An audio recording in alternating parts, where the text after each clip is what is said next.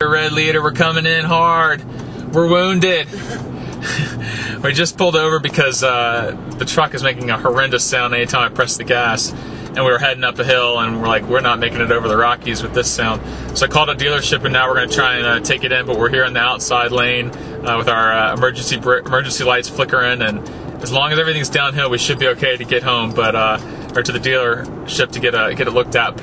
Well, we've got the truck diagnosed, and what it is there's some little vacuum seal that keeps the car in two-wheel drive, and what happened was the vacuum wasn't working, I guess, and so it was ratcheting, trying to lock up to create four-wheel drive, and while we're driving along with the tech in the car, he noticed what it was and tried something, and so now we're trying to figure out what they can do for us, if they have the part here or what we're going to be doing. So we may be camping out in Ford's parking lot, but glad that we at least know what it is. You know, delay from 1 day is better than delay of 5 days when we're stuck in the mountains. That's true. So anyway, that's that. Well, 3.5 hours later, and we are back on the road. Ford took care of us. Everything was under warranty. We're already back to having a snack on the road, and we are a few miles short of where we had to turn around. So we're feeling confident.